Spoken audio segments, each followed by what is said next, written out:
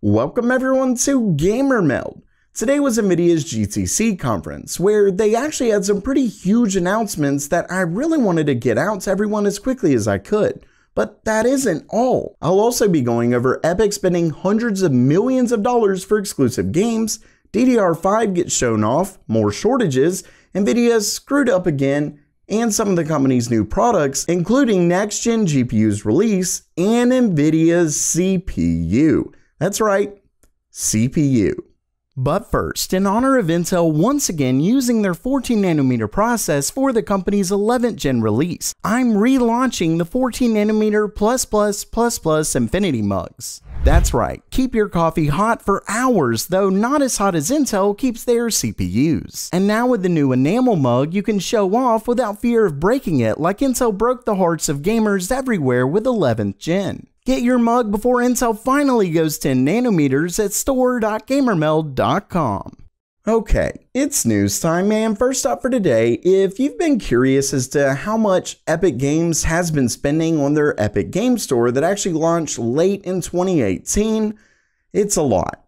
This report is actually brought to us thanks to the feud that's been going on between Apple and Epic regarding Apple's App Store fees for iOS products. Starting things off, we can see that Epic Games actually spent a whopping $440 million on securing these exclusive titles in 2020 alone. That's $500 million in 1 year they've been spending to try and get all of these exclusive titles, though most of them are only exclusive for about a year. Now, with that said, that isn't how much money they've lost. As you can see here, they effectively use this money as a minimum guarantee for game publishers that they would make a certain amount of money if they stayed off of Steam for a year. The thing is that, as you can see here, third-party games, at least according to their year-end report, third-party games only accounted for $265 million, so obviously they're nowhere near that $444 million. With that said, it does look like they lost between 2019 and 2020 a whopping $453 million. Now, with all of those losses, you would think Epic would decide just to say, this isn't really working out, but apparently they're doing the opposite, as just recently as early as February, Epic actually stated that over the next 2 years, they're going to release more exclusives than they've ever released so far. So they're definitely going to be spending a ton more, and that's obviously pretty annoying for quite a few Steam users, considering a lot of people are really getting sick of all these logins, and all the Epic Game Store does is essentially give you yet another login just to play your games. Of course, we have heard that the Epic Game Store does offer significantly lower rates as far as how much of a cut they get of the game sales, so that does help publishers, developers, and things like that, but obviously it is still annoying for most gamers.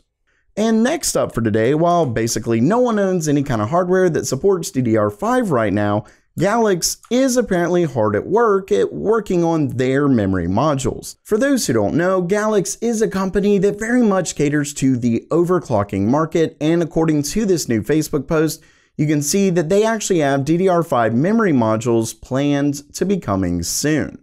You can see that they shared some images of them, and this definitely is pretty exciting just because DDR5 is significantly faster than DDR4. It's definitely going to be a decent upgrade. And next up for today, I have more terrible news for anyone who's been dealing with all the shortages of the PC market. Today's story originally comes from DigiTimes, who reported that Realtek apparently extended their delivery lead times to 32 weeks as capacity from both their foundries and getting raw materials has apparently become a problem. The issue with this, I will say, mostly comes to notebooks, as their audio LAN chips are used in quite a bit of notebooks. Let's take a look. I believe it was, yes, they actually supply 70% of audio LAN chips used in the global notebook market. So this is obviously a pretty massive hit to the notebook market. So if you are currently in the market for a new notebook and the one that you're looking to purchase is currently available, I would personally not try and wait for any kind of discounts or anything, just because that may not happen. And to be honest, you may not be able to purchase it before too long anyway. And speaking of supply issues, very vaguely related to it, if you remember not long ago, Nvidia had that whole hash rate limiter thing, yet they accidentally released a driver that kind of lifted it, except for a few scenarios. Basically, it's been an absolute disaster on that front. Now it looks like someone has actually cracked virtualization on GeForce cards. As you can see right here, according to WCCF Tech, there's a mod called VGU Unlock that essentially enables GPU virtualization on consumer cards. Now, for those who don't fully understand virtualization, a very simple look at it is just that you can effectively turn one GPU into multiple machines that can power multiple users. You can see it right here. One discrete GPU essentially becomes multiple different GPUs. And so far, this has not been something that you could do on consumer GPUs. Actually, it's something that's only been allowed for Tesla or Quadro cards, which definitely makes it a pretty big deal because those cards are extremely expensive. So if anyone can just do it on any GeForce GPU, that really is a major blow to Nvidia.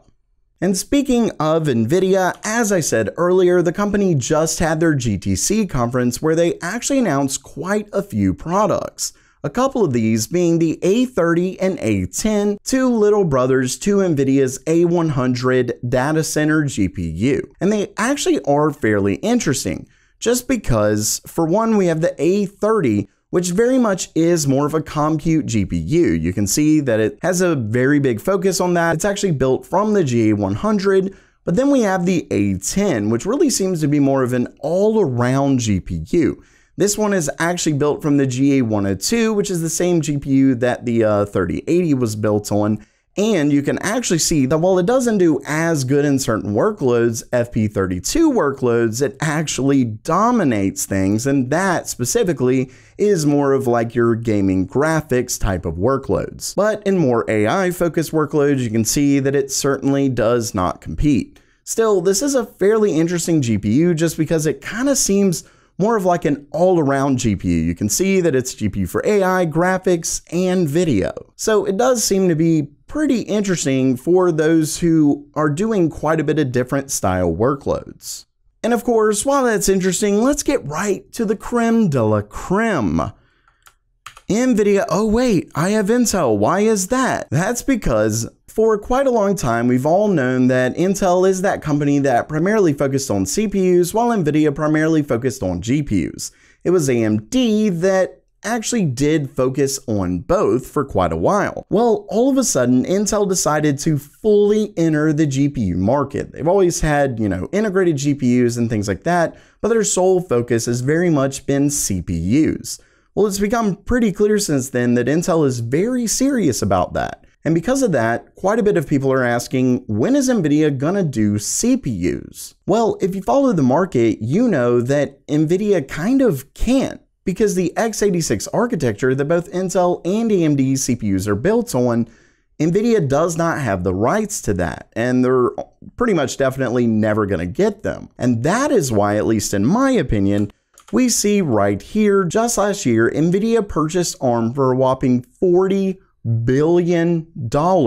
They clearly do want to enter the CPU market, and they are very clearly serious about this as they just announced their Nvidia Gray CPU. Now, I will go ahead and say that this is an AI and HPC CPU, so it isn't made for the consumer market, but maybe Nvidia will launch some things like that in the future, though I will say I wouldn't really hold my breath. Still, this is a big deal just because it absolutely challenges both Intel and AMD. And of course, Nvidia already is heavily in the AI market, so they may not have a very hard issue selling these. Either way, this is a pretty potent CPU, as obviously it is based on x86 architecture. I'm just kidding. It is ARM based, and it's based on their next generation Neoverse core. Not only that, but it includes a whopping 500 GB per second LPDDR5X memory. That's certainly pretty impressive, and at the same time, it has a 900 GB per second cache coherency interconnect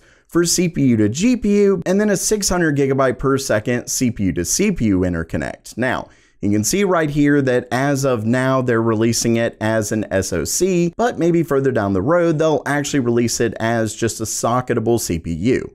Time, of course, will always tell. With all of that said, while it is seriously impressive, I will go ahead and say that apparently Nvidia is going around claiming that it gets upwards of 10 times more performance than x86 servers.